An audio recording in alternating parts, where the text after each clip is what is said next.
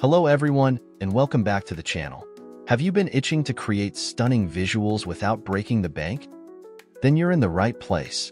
In this video, we're going to be exploring two fantastic resources that put the power of high-quality AI image generation right at your fingertips. And the best part? You just need a Google account to get started. By now, I'm sure many of you have already heard about the buzz surrounding the various FLUX image generation models. They've been the pillar for image generation in the AI community, and for good reason. But today, we're taking things a step further. We're going to be focusing on two incredible tools built around these models: the FLUX Redux Jupyter Notebook and the FLUX ControlNet Jupyter Notebook. Think of the FLUX Redux Notebook as your go-to for playing with existing images. It leverages the power of the newly released FLUX Redux model to create amazing variations and even completely restyle your pictures. Want to see your photo in a different art style? Or maybe generate countless iterations of a specific concept? Redux is your friend. On the other hand, the FLUX ControlNet Jupyter Notebook is all about precision. This notebook harnesses the capabilities of the FLUX Dev GGUF model and those awesome ControlNet models that X Labs dropped a couple of months back. What does this mean for you? It means you can achieve incredibly fine-grained control over the images you generate. You can guide the AI, influencing things like pose, composition, and even specific details, all for free, right within Google Colab. A huge shout-out is due here to a talented GitHub user named LuciferDev. They're the brains behind these fantastic notebooks, which they've generously made available on their GitHub repository for anyone to download and use. Now, let's talk about the computing environment that makes this all possible: Google Colab. With the free version, you're looking at around 15 gigabytes of VRAM and a little under 13 gigabytes of RAM, all running on AT4 GPU. It's important to keep in mind, though, that Google does have a daily limit of about 3 hours of GPU usage on their free plan. Also, and this is crucial, remember that once your Colab session ends, all the resources you were using and any files you created during that session are permanently deleted. So, be sure to download anything important. Now, for those of you who are my awesome Patreon supporters, I've cooked up some extra goodies to make these notebooks even more powerful. I've added some really useful edits that let you integrate the Gemini API with the brand new Flash 2.0 model and even Microsoft Florence 2 directly into the notebook. This means you can automatically generate captions for your images right there in Colab, which is really handy. But that's not all. I also made a few changes to the LoRa script in both notebooks that will allow you to tap into the vast library of available LoRa's on Hugging Face and easily download and use them in either notebook.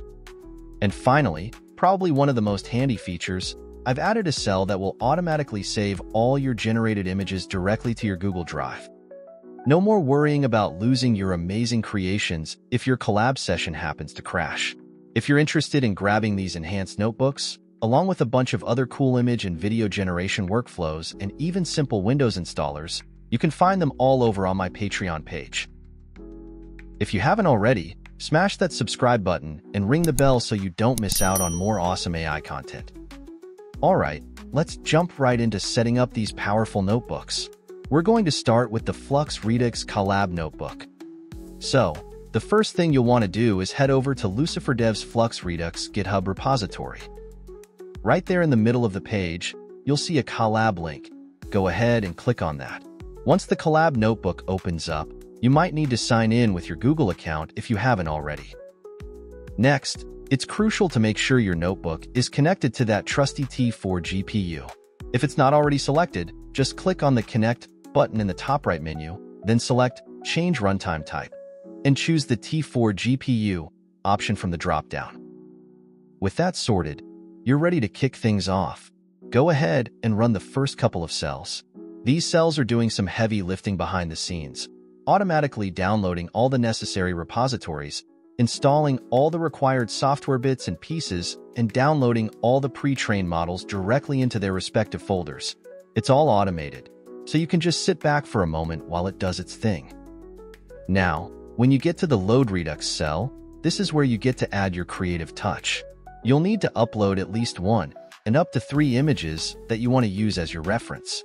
Think of these as the starting point for the AI to work its magic, either enhancing them or giving them a completely new style. Based on my experience, it seems to work most reliably if you place your uploaded images inside the Totoro UI/inputs folder within the Colab file system. Sometimes, it seems to look specifically in that folder for the reference images. Now, this is where the Redux notebook gets really interesting. It allows you to create a mask around specific parts of your image. Imagine you only want to change the sky in your photo, or perhaps just the clothing of a person. The masking tool lets you precisely select those areas you want the AI to focus on during the restyling process. This gives you a much finer level of control over the final output. You can adjust the size of the mask brush to get the precision you need, and simply shade in the areas of the image you want to use as your mask during the generation process. Finally, we arrive at the last cell, where the real magic happens. Here, you'll type in the prompt describing what you want the AI to create or how you want your image to be modified. You can also adjust various image generation parameters to fine-tune the output. The Colab seems to handle images up to 1024 by 1024 pixels quite comfortably, which is more than enough to generate some really high-quality visuals with FLUX. The default settings that are already set up in the Colab should work great as a starting point, but feel free to experiment with them to get different results. Once your images have finished generating, and you'll see a progress bar letting you know how it's going, you can find your creations in the content directory on the left-hand side folder menu in Colab. From there, you can simply right-click on any of the images you want to keep and download them directly to your computer or device. Alright, let's switch gears and take a look at the FLUX ControlNet Colab. You'll find the link to this notebook down in the video description. The setup process is actually quite similar to the Redux notebook, which is great. You start by running the first few cells to install all those necessary repositories, install the required dependencies, and download all the pre-trained models. Once you've run those initial cells and you arrive at the functions cell, this is where you'll upload the image that you want to use as your reference image for the ControlNet. Think of this image as the structural blueprint that will guide the AI's generation.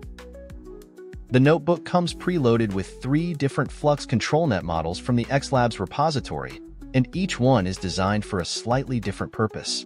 Let me give you a quick rundown of the differences. The Canny model uses edge detection to really maintain the structure and the outlines of your reference image. It's great for keeping the overall form intact. Then there's the depth model, which, as the name suggests, preserves the 3D structure and the spatial information from your reference image by using depth maps. This is super useful if you want to maintain a sense of perspective or three-dimensionality. Finally, we have the HED, which stands for Holistically Nested Edge Detection. This model also does edge detection, but it provides more detailed and hierarchical edge information compared to the Canny model. This can be helpful for capturing finer details in the structure.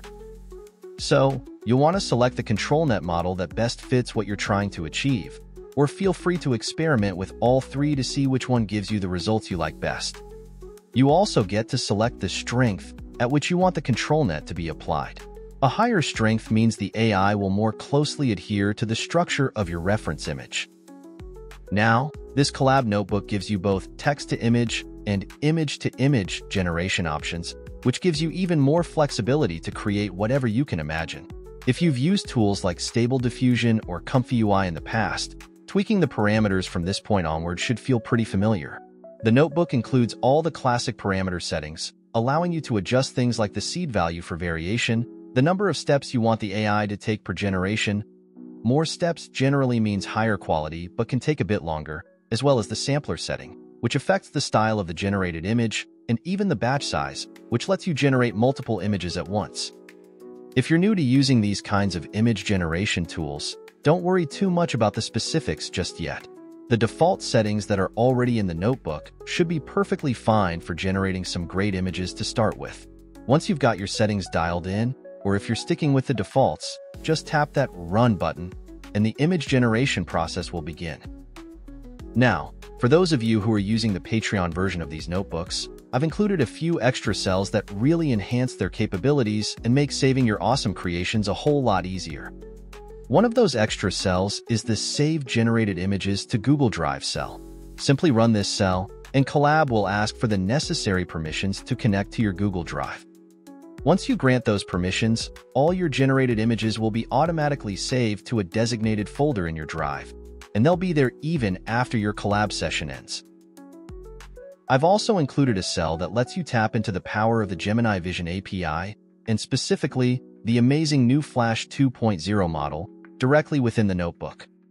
This lets you create descriptions for any image you have in Colab, or even have a conversation with the AI about its content. To use this, click on the little Secrets tab. It looks like a key icon in the left-hand menu. Then click the Gemini API Keys button. If you've already created API keys in Google AI Studio, you can just import them by clicking the Import Key from AI Studio button. If you don't have one ready, you will need to head over to Google's AI Studio and create a new API key. Once you have created the new key, either copy it and paste it in your Secrets tab, or simply import the new key using the import feature. Once you have your API key set up, simply copy the file path to your image within Colab, paste it into the designated cell, type in your prompt or question for the model, and run the cell.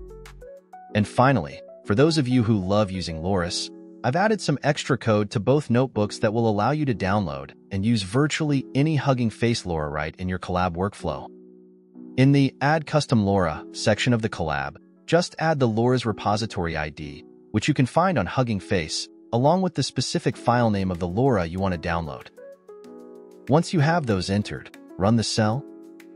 It should download the model in just a few seconds, and you'll see it displayed in the output along with the default LoRa models that are already available. From there, simply copy the name of the LoRa exactly as it appears in the output and paste it into the LoRa name field in the image generation section. You can then adjust the strength of the LoRa's influence and start generating images with that added style or detail. So, there you have it. We've walked through setting up and using both the FLUX Redux and FLUX ControlNet Colab notebooks, and as you can see, getting started with generating high-quality AI images is easier than ever and completely free thanks to Google Colab.